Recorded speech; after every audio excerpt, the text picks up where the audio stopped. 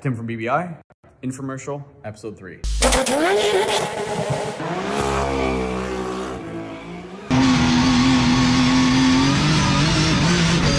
Somebody asked what filaments do we use?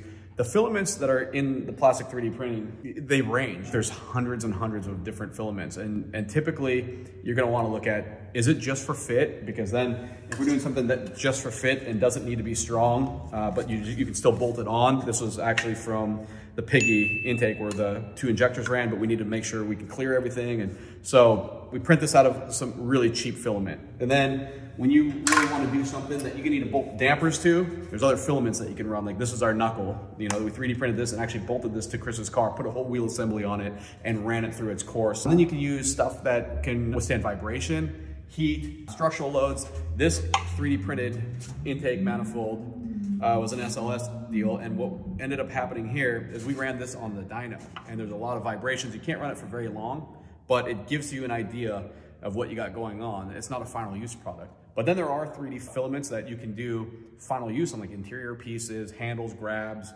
clips. The technology and the filament side are really, really starting to cruise along and make it so there's a solution for almost every application. Then you go to the metal side. So this is aluminum. This is essentially that piece, but then we added injector bungs so we can have secondary injectors on a turbo car. There's like 3 or 4 different types of 3D printers. Some, like you can just imagine, they're like a hot melt glue gun on a gantry that prints your part on a moving bed. And then there's others that are like, you have a vat of resin and then the lasers go in and that prints the part out. It almost pulls out. And then you have the metal side of things. Back in the day, they used to have like a sintering process where metal's printed out, like kind of like the traditional plastic ones. The metal was with a binder, like a wax style binder, and you'd actually print it larger than it is.